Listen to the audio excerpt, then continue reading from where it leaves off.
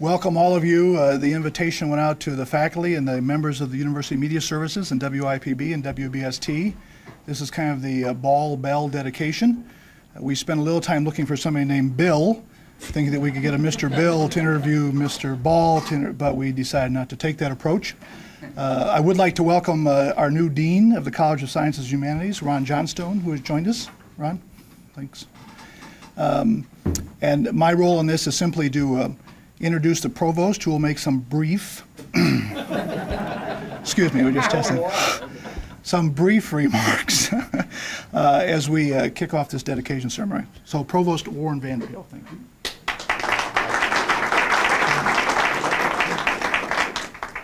These are brief remarks, not because of the occasion nor the people involved, but because appropriate to some of the things I'm going to say about Ed and Virginia Ball. I have a tutorial that begins at 2:30 on a colloquium in the Honors College I'm teaching this term on the history of American wilderness. So that's an appropriate topic with these two people. Well, it's always a very enjoyable thing to introduce to an audience good friends, friends of mine and friends of this institution. Today I have that pleasure as I say a few words to you about Ed and Virginia Ball. Through the years I've enjoyed their companionship while fly fishing in various parts of the world, as many in this audience know. As a friend from my youth once said about fellow fly fishers, you can put anyone in a pair of waders in the middle of a trout stream and you'll find out all you need to know about that person. I couldn't agree more. And what I learned about these two remarkable people would fill several volumes. You all would agree who know them are truly interesting, creative, and above all, gracious human beings. But more to the point today, through the years they have, Virginia Ball pursues her interests with equal grace on a national and world scale, in her adopted state of Indiana and in her home across from campus in the local community. The Audubon and Wilderness Societies and the Sierra Club.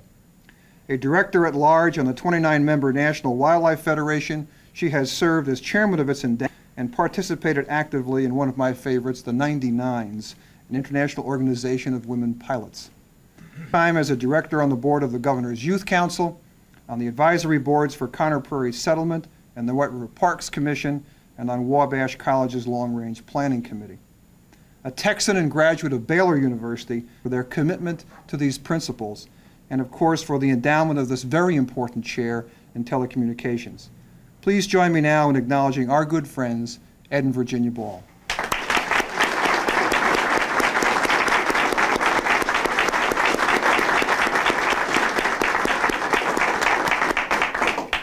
It is now my privilege to turn the podium over to my fly fishing partner, Ed Ball.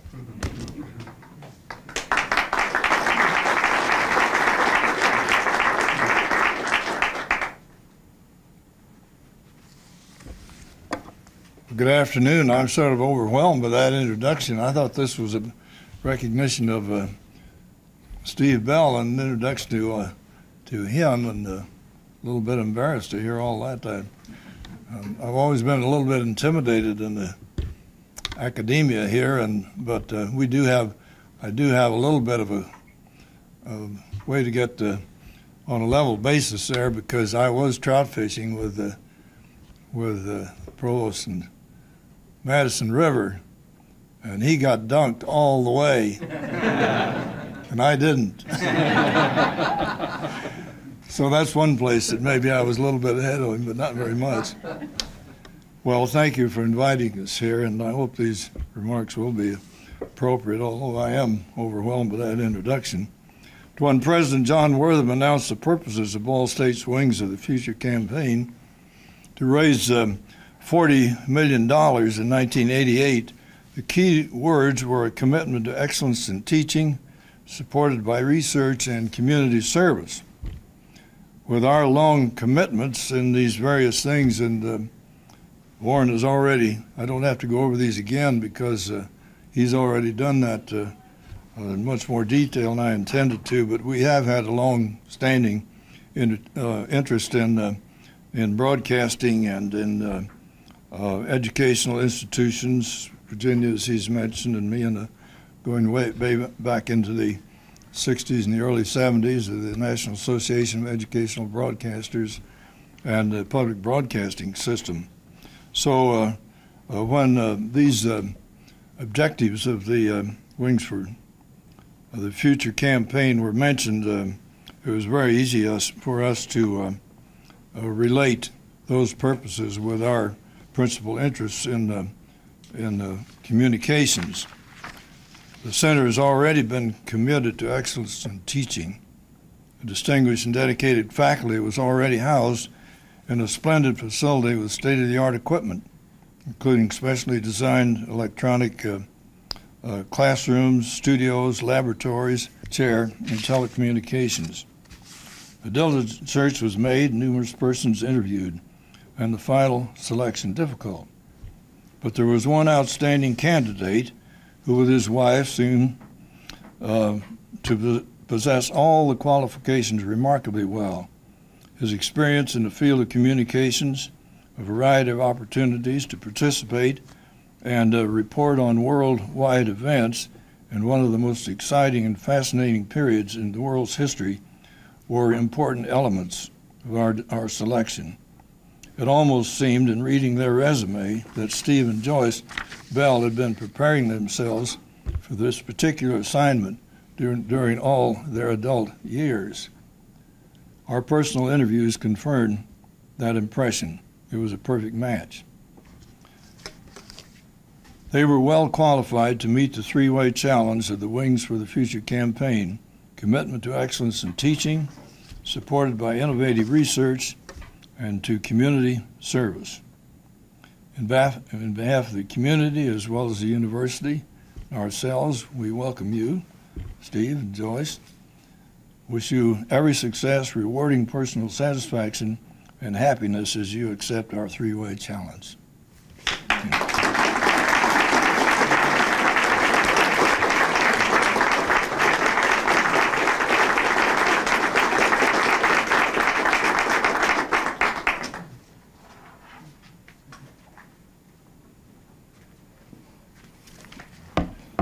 I need to also take 1 minute and acknowledge another guest who's arrived, and had the provost not taken so long, we might have had time for the president of the university to make a couple of remarks. But President John Worthen has joined us in the back also. Thank you.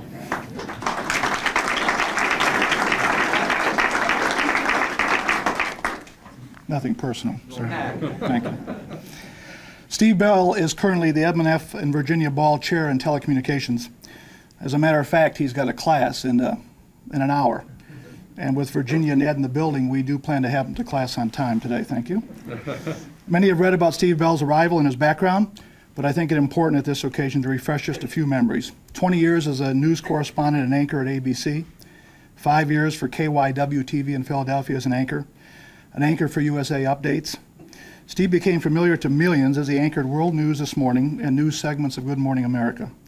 When away from the desk, his assignments included presidential primaries and conventions, overseas trips of Presidents Ford, Carter, and Reagan, elections in El Salvador, and Anwar Sadat's historic trip to Jerusalem.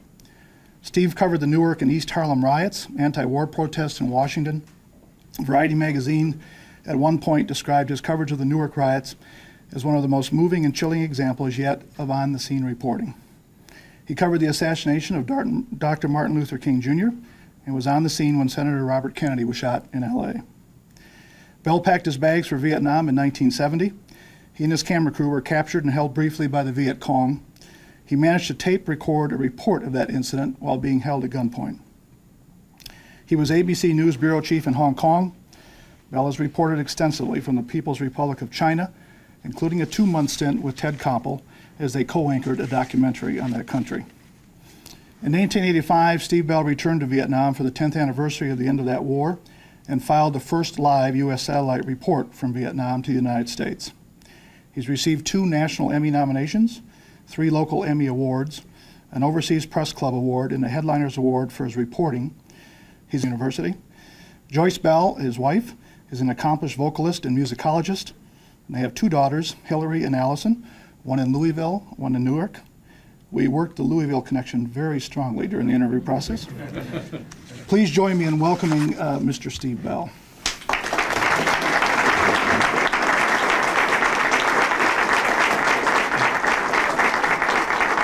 Thank you, Joe.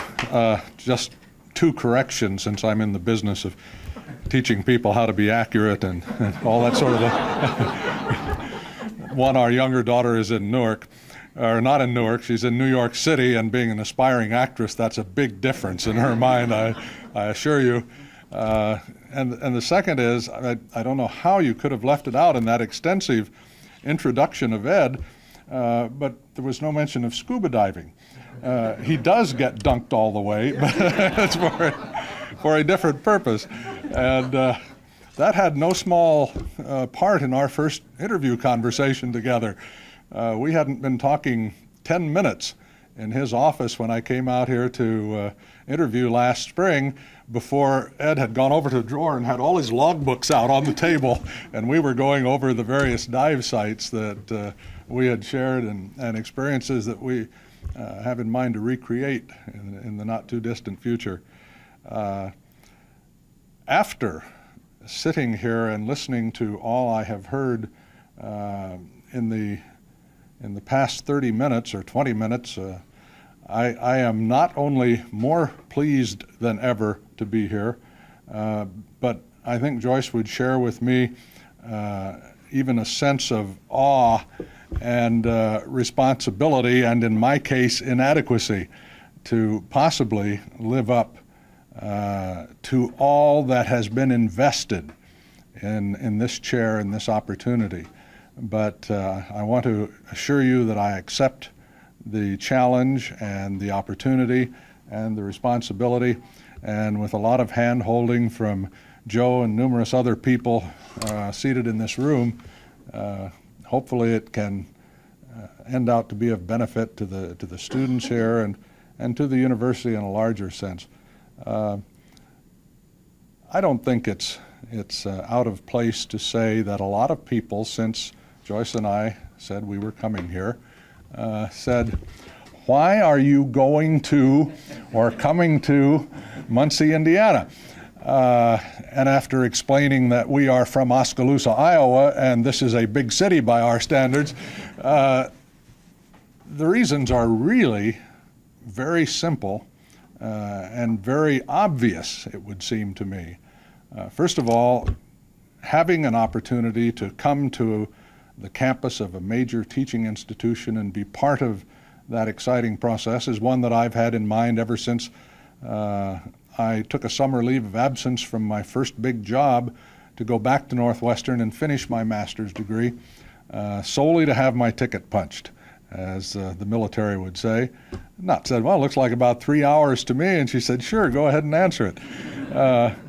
So then I came out and had the interviews, and I can't tell you how impressed I was. And continue. This university is known as an educational institution that has just leaped ahead in recent years.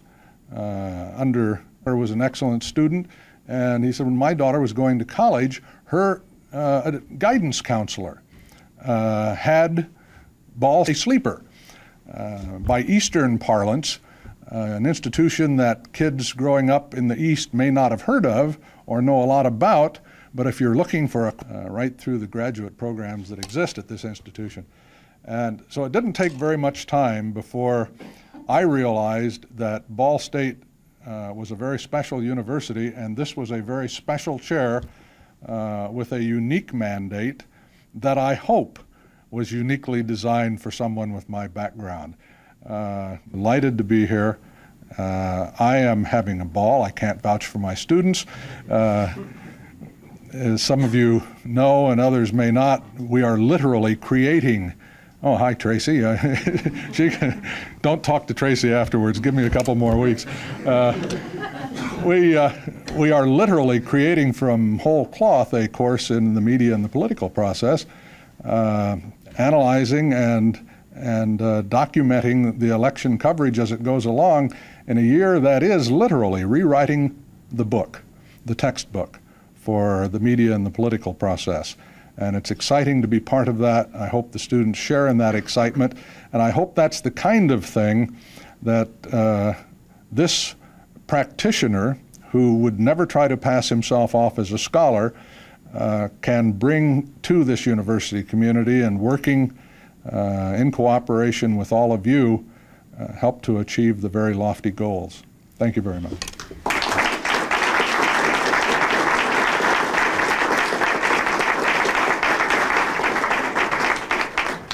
We have just two very quick small items of business. The first is that Steve's photo and the chair endowed with Edmund's and Virginia's name will be up in our office facility to recognize this. And you do have to give this back. Thank you. And maybe the tougher assignment, after a conversation I had with Ed Ball yesterday, is to ask Ed and Virginia to please come up and stand alongside this red thing. Please.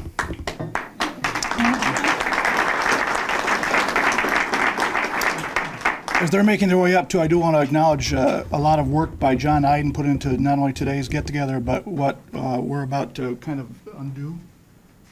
As a way, on behalf of the people that occupy this building, we'd like the two of you to kind of lift this off, and it's our way of saying thanks. Oh my God.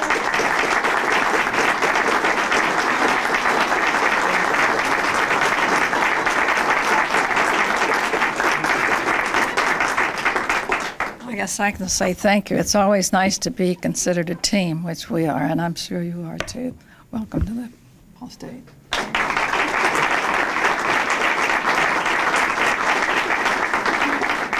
Thank you all for coming, and the guests.